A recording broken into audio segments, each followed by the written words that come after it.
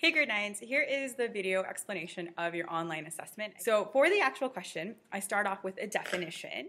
So basically we're looking at homeostasis. It's the idea that there must be a balance maintained in each system. Now normally this definition relates to body systems, but I'm also going to extend it to the environment.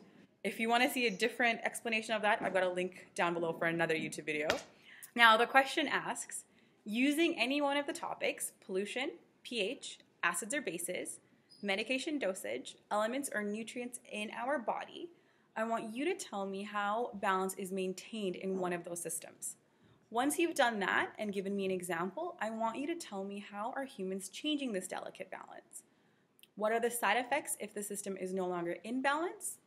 And pose a solution or something that humans are doing now to help restore the balance. Okay? Once you've answered that, remember the main thing is I need a statement to the question and I need a clear, detailed example. Once you're all done, please make sure your name is on the document.